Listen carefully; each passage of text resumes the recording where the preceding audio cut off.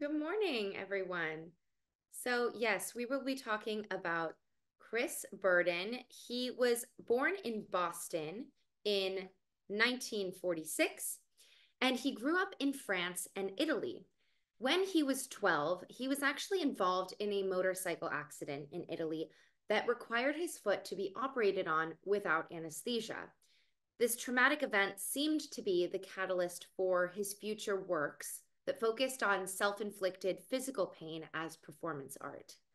Burden moved back to the States and finished high school in Cambridge, Massachusetts. He then studied at Pomona College and received his MFA from UC Irvine. His master's thesis actually consisted of his shutting himself in a locker for 5 days without food, with a 5 gallon jug of water above him and a 5 gallon jug below him for waste. His best known work from that time is perhaps the 1971 performance piece called Shoot, in which he was shot in the left arm by an assistant from a distance of about 16 feet with a .22 rifle. So today we won't be focusing as much on his performance art, but more on his physical pieces. As AJ mentioned, he recently got to see Burden at the Orange County Museum of Art. Between 1974 and 1983, Burden received 4 National Endowment for the Arts grants, and from 1978 to 2005, he served on the faculty at UCLA. Burden's later work moved away from performance and veered more towards these large-scale sculptures and installations with small, multiple parts, fueled by his interest in war toys and models. The Tale of Two Cities, here, expresses the complicated feelings that Burden had about war and militarization and the role that the United States played in that. And as we can see, AJ, of course, was able to see the work in person. Maybe his most recognizable work, Urban Light, is an installation that has been at LACMA since 2008. It consists of 202 restored antique lamps from the 1920s that were located throughout Los Angeles, mainly in downtown at the time. Burden actually bought the first 2 lamps after seeing them at the Rose Bowl flea market. He then sourced the other 200 and restored and installed them at the museum's Welcome Plaza. And the lamps are on and open to the public 24/7 and have really become a landmark and attraction for Los Angeles. Burden had an interest in built structures and how they play a role in reflecting cultures. Dreamer's Folly is a series of 3 highly ornamental cast iron gazebos reminiscent of those common to traditional English gardens. The 3 gazebos have been reconfigured to form one structure. Lacy Tree of Life fabrics are draped around the exterior to complete a beautiful sanctuary in which to dream.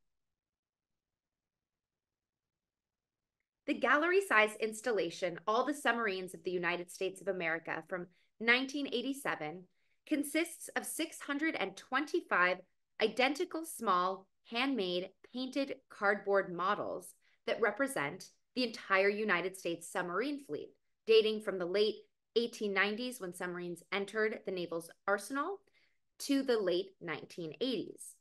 He suspended the cardboard models on monofilaments from the ceiling, placing them at various heights so that as a group, they kind of appear to look like a school of fish swimming through the gallery. Metropolis 2 is an intense kinetic sculpture modeled after a fast-paced, frenetic modern city, and this is located at LACMA again. These steel beams form an eclectic grid interwoven with an elaborate system of 18 roadways, including one 6-lane freeway. And these miniature cars speed through the city at 240 scale miles per hour every hour and circulate through the dense network of buildings. According to Burden, quote, "The noise, the continuous flow of the trains, and the speeding toy cars produce in the viewer the stress of living in a dynamic, active, and bustling 21st century city." Here's another view of Metropolis 2. This is my personal favorite because I've actually seen this work in person and it's really mesmerizing. You can just stand there for hours looking at all the little moving pieces. In 2008, Chris Burden embarked on Xanadu, an ambitious concept for a human-scale cityscape that would be populated with his own sculptures. Burden described the piece as a metaphorical city condensed to the essentials. Though he never got to see Xanadu realized during his lifetime, it survives in model form at a much reduced scale. Henry Burden, unrelated to Chris, was a Scottish engineer who lived in Troy, New York. He's credited with creating the most powerful vertical water wheel in history in 1851, called the Burden water wheel. Chris Burden created a sketch of his version of the Burden water wheel in 2013. However, it was never physically realized before his death in 2015. Another type of wheel, this is the big wheel that he created in 1979. The work is composed of a motorcycle and a very large cast iron flywheel, which spins when the motorcycle engine is revved. And this was made at a point in Burden's career where his sculptures focused on engineering and technology. So we looked at Dreamer's Folly a few slides ago, and now this is Nomadic Folly, again, having interest in how structures reflect different cultures. First presented at the Istanbul Biennale in 2001, this installation is his fantasy of a cultivated nomad's tent.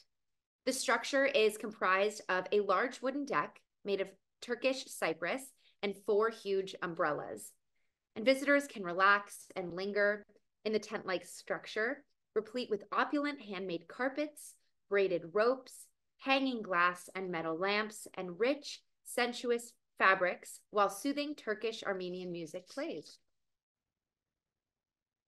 Sometimes referred to as the Evel Knievel of art, Burden really pushed the boundaries of what was acceptable in art, forcing viewers and critics to maybe redefine their narrow definitions of what art was and what it could do.